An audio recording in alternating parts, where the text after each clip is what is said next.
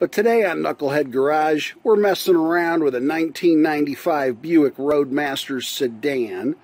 Been working on this rear bumper. My custom front end is slated to go on this thing, but it needs a custom rear bumper specific to the sedan. We got it pressure washed. Nothing like working on clean parts. You know, Knuckle Buster teases me because every time I work on something, I paint everything. And he goes, "What do you think this is, a tester's model kit or something?" I like working on clean parts. Yeah, look at that. We're not funking around. So now we're going to take this crazy thing, and we're going to take these crazy things. I made these as separate molds. And these are the ends of the bumper where they bolt up to the car. Because right here we've got the original rear bumper, the cover that came off the car. And we can see on these ends there are studs that are mounted through that sit on a steel plate. Yeah, here we've got our end caps, but here they are. We're going to get these attached onto this car. Is that down here, this flange, that's runoff, that's the part on that line, that's real critical. It's up against the body, so I'm going to have to hog this out to go further with my fitting. And then I'm also going to take a sander and just kind of knock this whole surface a little bit flatter, probably with an air file. Alright, so here we are. I didn't trim all the way tight, gave myself a little wiggle room for the first fit, but you can see how much fun this is. Wear a mask. Compressed air is your friend. I took a little time to flatten these out with a belt sander and then come back in with a little bit of goo and smooth them out some since they were kind of all over the place. And so here we've got it in. You can see the bottom out just a little far. We'll hit that with a Sharpie. And then when we get up right there, it's a little shallow. And then it fits up at the top, needing some shaving because of all those lumps and bumps.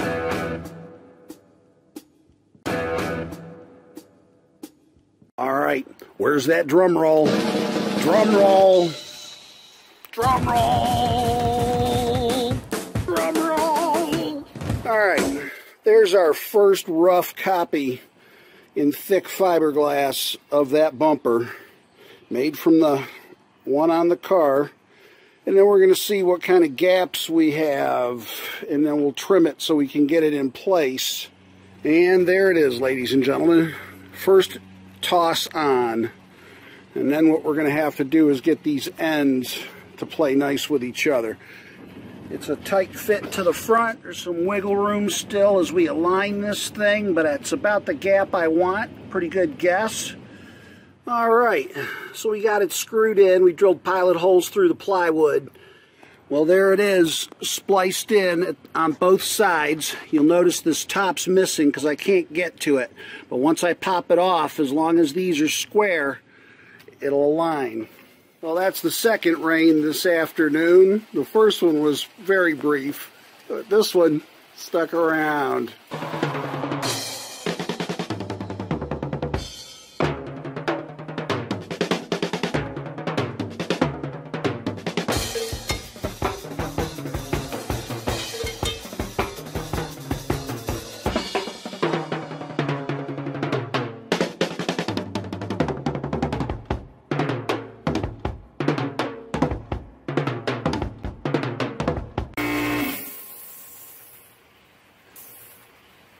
Well, we just masked the backside with some tape, and we're going to take some filler and we're going to fill in that seam because the filler dries pretty quick. I use matte and resin, 1 ounce, nice and easy. Alright, back at it, Knucklehead Garage, day 2, yada yada yada, and then the outsides are going to need some trimming. So, over here, we got these little templates I'm making. These will get stuck to the back edge of the bumper, and that's what I'll be sanding up to. That's my sanding guide. Yeah, we got it ground down, squared up the edges, filled it in, got it spliced.